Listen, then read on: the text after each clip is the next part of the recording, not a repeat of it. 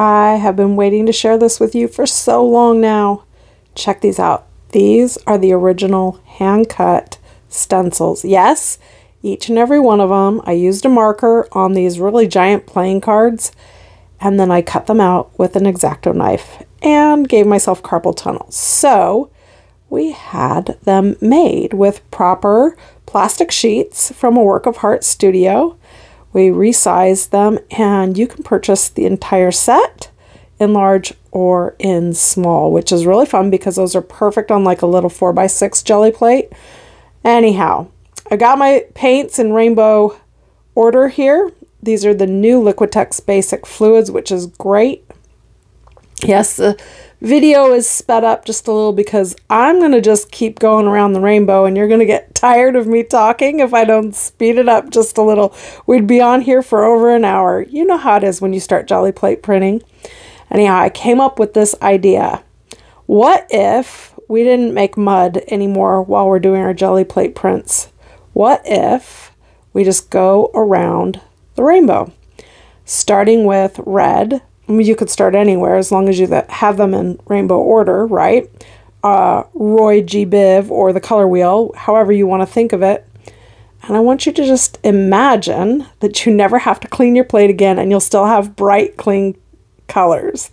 Now I'm using my jelly plate and other texture to just pull off colors, just so you can see how easy this is to get bright, fun colors going around with each and every one of these paints. Yeah, I found them. They're really cheap. They're like $5 or less at Michael's with your coupon. Anyhow, see, some texture. We're just getting our base coats. I hope that you find this kind of fun and delight to the eyes, mixing a little bit of the warm and the yellow. See how that's just mixing together? I'm smitten with this whole system. And what's really fun is Andrea, who is the owner of a work of art studio, who helped me have the stencils made. She and I have come up with a lot of different ways not only to use the stencils, but also with this rainbow color method. It works for so many other things. Imagine not having to wash off your brush anymore, not having to clean off your stencil dauber or any of the things that we normally do that we have a lot of like washing and cleaning up. If you go in order of the color wheel, you have a lot less changing you have to do because the colors start blending seamlessly. Now, of course, there are times where we want to mix and match and make mud because that grunge is really beautiful on the jelly plate. But for those of you who want a more clean palette, not necessarily a rainbow palette, but I'll show you what I do is because then we go into more analogous and color patterns that work really well together.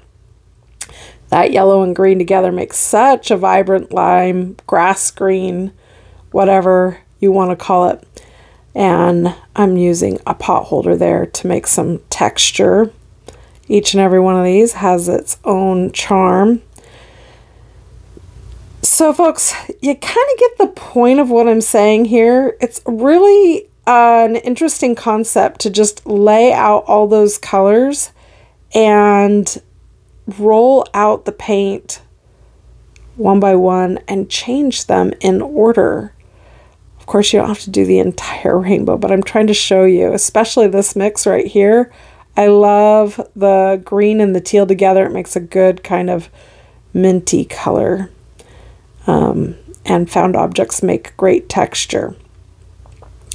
Anyhow, I'm going to give you a chance to just watch the rest of this in super speed. I think you get the idea. One thing I want to point out is you see this paper on the side of my discharge sheet, as you will. A lot of people just put scrap paper down to roll off their brayer or whatever else that they're working on. Well, I'm working on this idea of layering, and that's actually a large art journal. So what I've been doing is flipping the pages once I start getting beautiful layers, because then I have a whole journal filled with the most perfect pages already ready to go to add another layer, whether it'll be with stencils or some of the other pattern making things that I've been working on, like making my own foam stamps. That's a lesson for another day.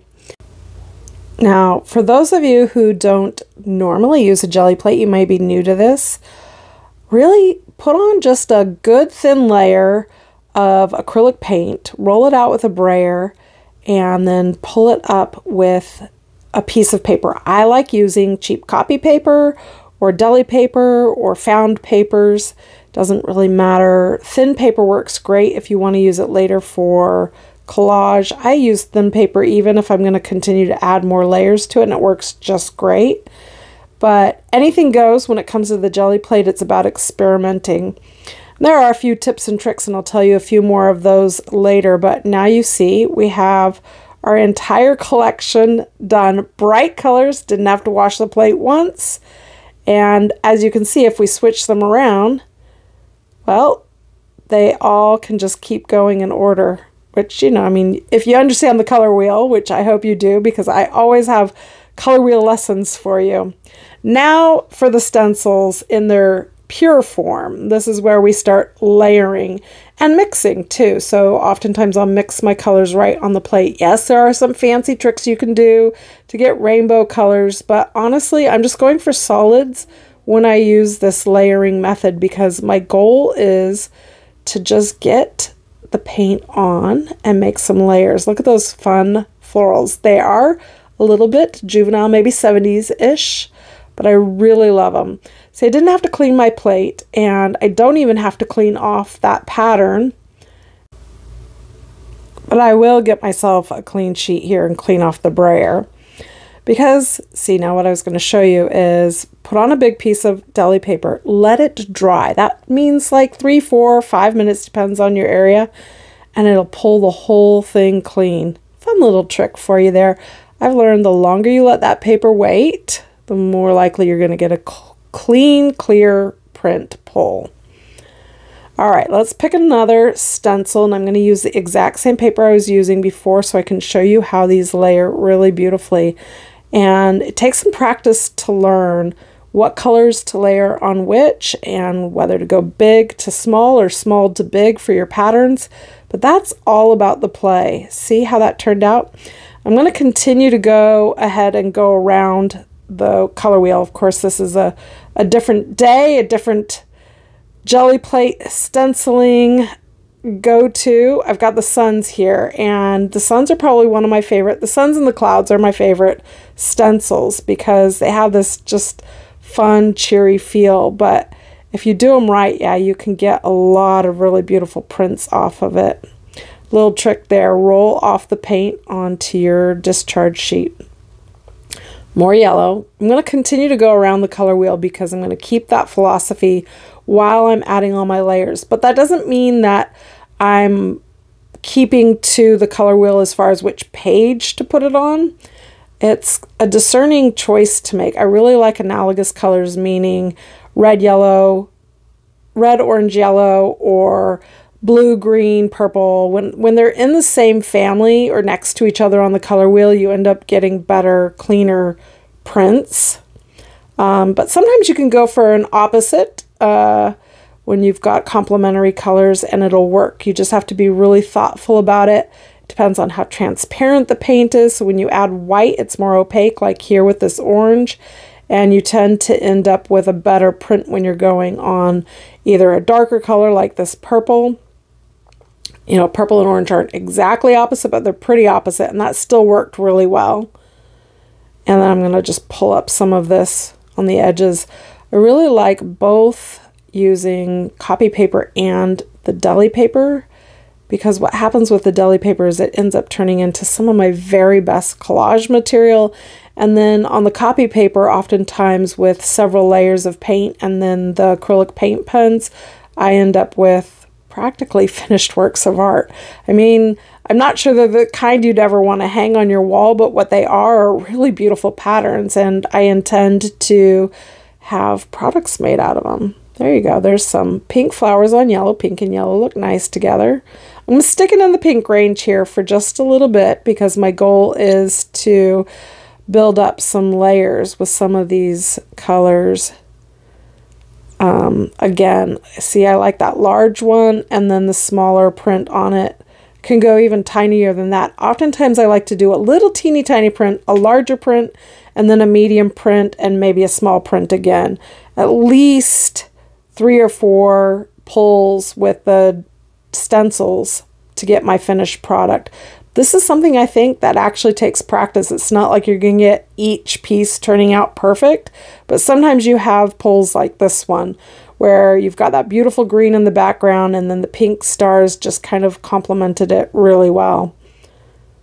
There's a quinacridone magenta, well, a fake color of it because it was only a $5 bottle, but there you go with my X's.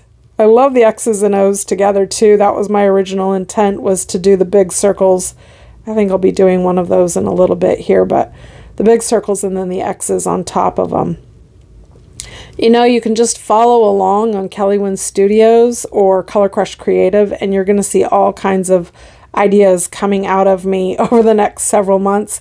I have a lot of really cool projects planned with these stencils. For the beauty of their simplicity is that there's just so many ways that I can use them that are unconventional, if you will. I'm really pushing me to think outside of the box. I would love for any of you who are either using this idea with your own stencils, or if you've purchased these stencils, see, there's that big circle. I love that. It's probably my favorite one. I don't know what it is. I just love it. There's so many ideas for it, but I'd love to see what you come up with. Like, tag me, tag Color Crush Creative. I want to see what you're going to do. Here you go with that kind of violet color. I let it sit for a while so the whole thing pulled off. I'm going to take a little pause and look at what I've already been creating, see if I like the colors and the patterns. That yellow one with the red wasn't so great now, was it? And this also gives me an idea of which ones need a lot more work. So I'll stop and I'll think, yeah, there's some that I love. That last one there, that blue with the orange, did not work out. I have a lot of unfinished pages. So, you know, this is one of those things that can go way late into the night. Once I get started, I just can't stop. I probably do this. I've been doing this, you know, since last summer, all just for myself. Not with the intention of sharing or showing until it solidified for me, and really the pleasure of it, you know. And this whole time I was using my own handmade stencils, which were great. It's just hard to do, hard on the hands. So having them made for me was really fun. Yeah, look, we were going all the way around the color wheel now. It's blue, it's cloud time, and layering those blue clouds on the purple. I think it's a perfect match. Let's see how it turns out. Yep, too fun. I like to draw in little raindrops too for that. I'm going to see if I can pull some more off. Sometimes you don't even have to pull it off. Pull the stencil off before you pull another pull from that. And then let's pull all of that off.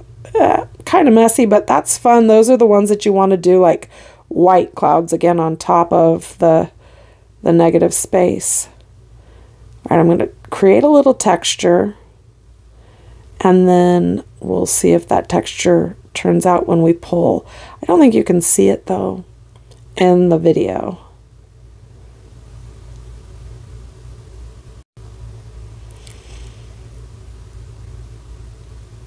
All right, now I'm going to play around with some of my favorite colors, going back into the teals.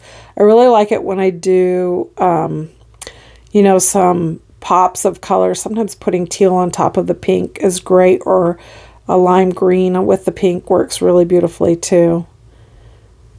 In this case, I'm going to get a little carried away with the polka dots because they really kind of pull everything together. I cannot wait to show you too. We've got this idea, Andrea and I have been cooking up on how to make drop shadows using these stencils. Also looking at how to make our own washi tape, using them on fabric, and some of the concepts with these layering I can just see working really well on different materials and even going larger. So as you can see, the potential is kind of endless, and I do just keep on going.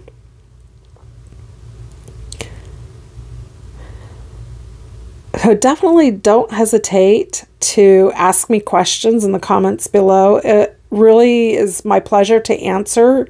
If you haven't experienced the Gelli plate before, hopefully I've gotten you addicted to it now.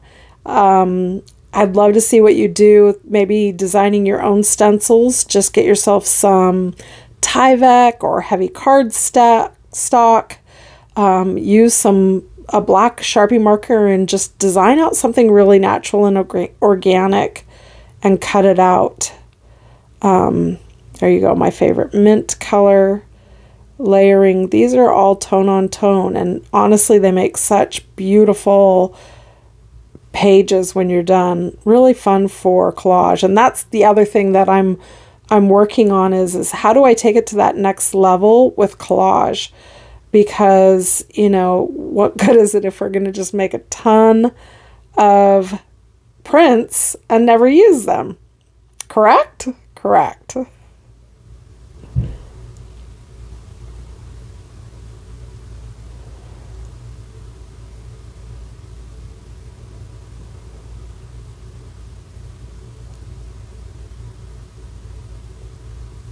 right, my favorite one again, on yellow. Green and yellow work pretty well together. And then I'm going to mix it with some white and blue and make like a nice mint. One more time. I really like how this one turned out. So we'll stop there. And I'm going to tell you a little bit about how I doodle. Now, I'm not taking a long time to show you because this is hours and hours worth of work. It's basically picking out different parts of the design and highlighting it either with the same color or similar color, sometimes complementary, making marks, polka dots and checks and X's and O's, and different ways in which I kind of let the work inspire me. See, those flowers are popping off the page now, and you're getting yourself a beautiful design. Here's another one that I was working on. I was making the stars brighter, actually using fluorescence, and then that's a white correction pen.